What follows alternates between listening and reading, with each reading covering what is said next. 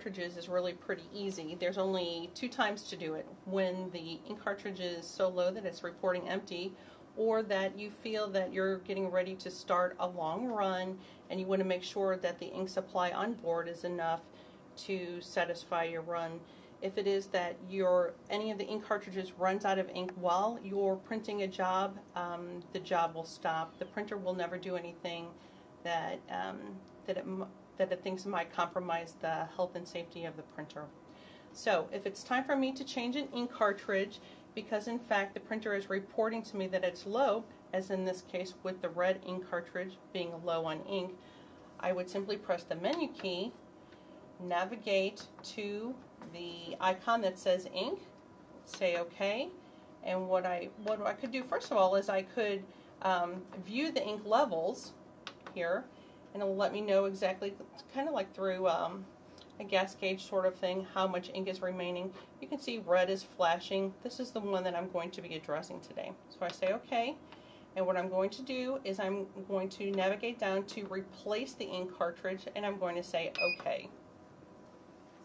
So with the routine initiated from the front panel, I can go up to any of these ink cartridges, in this case red, move the blue tab down, maybe you'd heard that audible beep, and bring this forward, and I'm able to take the ink cartridge out of position.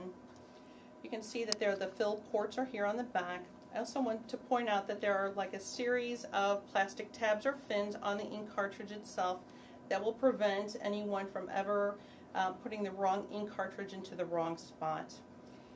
With a new ink cartridge in hand, it simply goes back into position and slides back in until you hear the click and you hear the printer beep, indicating that it has seen and recognized the new replacement ink cartridge. Replacing printheads is super simple, just like replacing ink cartridges. Again, the important part is to start it from the front panel. Come on over and I'll show you how. From the front panel, what we're going to do in order to initiate changing the printheads, we're going to go to the menu key. We're going to make sure that we're at the ink icon, and we're going to say OK, and we are going to replace the printheads. Now I want to tell you something before it is that I show you exactly how this looks. What I want to let you know is that once the printhead cartridge is on the platen,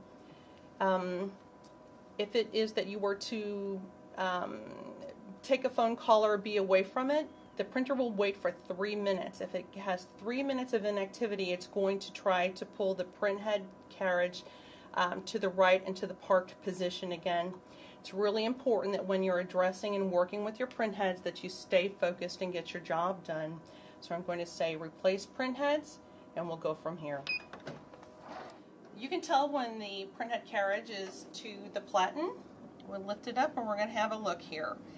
What I want to tell you, in addition to the printheads being in this area, this is also where the cutter is and where the internal spectrophotometer is housed. You can also see the ink lines that are full of ink that are continuously replenishing the printheads. Set up the procedure like this. You take this blue lever and you move it forward and disengage this galvanized colored loop. Any of the printheads can be replaced by simply lifting up the blue handle on the printhead and being direct and simply lifting out. It's important when it is that you're inserting a new printhead to never touch any of the electrical points. You can see on this surface of the printhead, you can see actually the rows of nozzles, and in this instance I can actually see which nozzles are carrying the light magenta and the light cyan ink.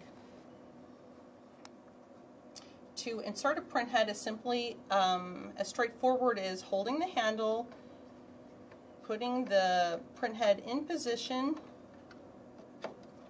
and pressing straight down, making sure that the handle's down. Take the blue handle, pick up the galvanized loop again, make sure that it's locked. With the printhead carriage closed, you're ready to close the lid on the printer. The printer will check to make sure that all the printheads are present.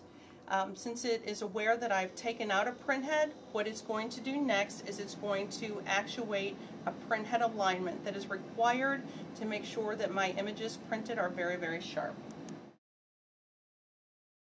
The last component of the ink system that we haven't talked about yet is this. It comes in this box. It's called the maintenance cartridge, and it's the device that actually is the area where the printheads are capped. It's the area where the printhead will do any sort of cleaning, wiping. There's a small area that look like squeegees for wiping of printheads. Come on in closer and I'll show you how it all works. Like the rest of the components of the ink system, in order to work with the maintenance cartridge, you'll start from the front panel. Going to the menu button, navigate to the icon that's representing the ink, and say OK. More towards the bottom of the list is information about the maintenance cartridge. If I say OK to this, it's going to let me know the part number, for one thing, so when it's time for me to reorder this consumable. It's showing me, in this case, that the status of my maintenance cartridge is OK, but it's showing me a percentage. And what this percentage is it's indicating to me how full is the cartridge. Unlike the other portions of the ink system, you change this component, the maintenance cartridge, when it is 100% full, meaning that it can't take any more fluid from maintaining the ink system. What I'll do now is I will go down and navigate to replace the maintenance cartridge and say OK.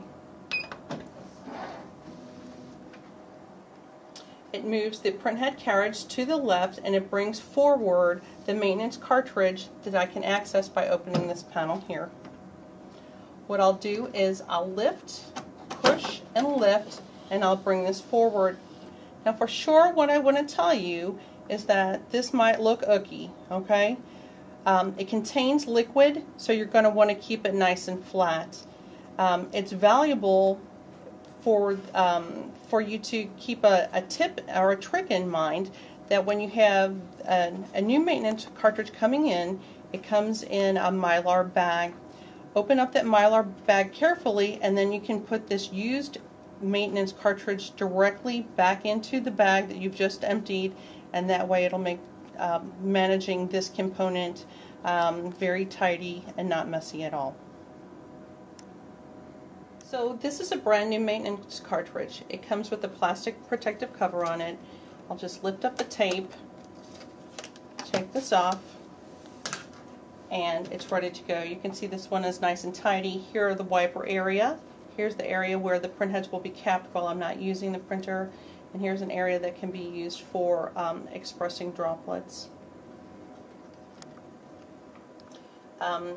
Based on the information on the printer, it's actually helping me along as usual with a little video about what to do.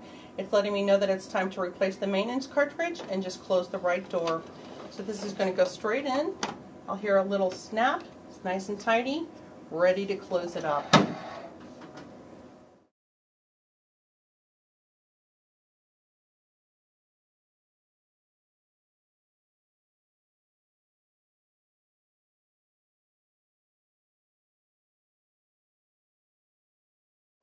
So we've covered how to change, replace, and check the health and replacement of all of the components of the ink system.